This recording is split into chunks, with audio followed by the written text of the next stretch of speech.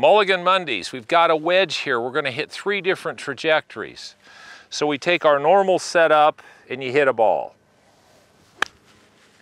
Okay, now I want it to go lower. How am I gonna hit it lower? You can move it back in your stance, you can do any number of things, but now this one I'm gonna make the ball go even lower. And now I'm gonna set up to this ball and I want it to go higher. So I can move the ball, I can change the club face, I can do weird things. So now I'm gonna hit one really high. So all we're doing is you're taking your wedge and you're hitting 3 different trajectories with the same club.